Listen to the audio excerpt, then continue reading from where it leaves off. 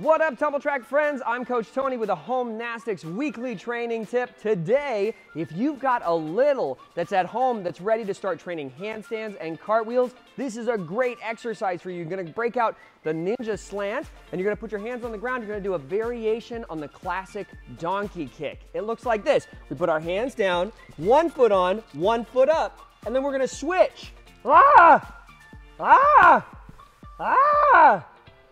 Bonus points if they can keep their legs straight and their toes pointed. Go find some fun, friends.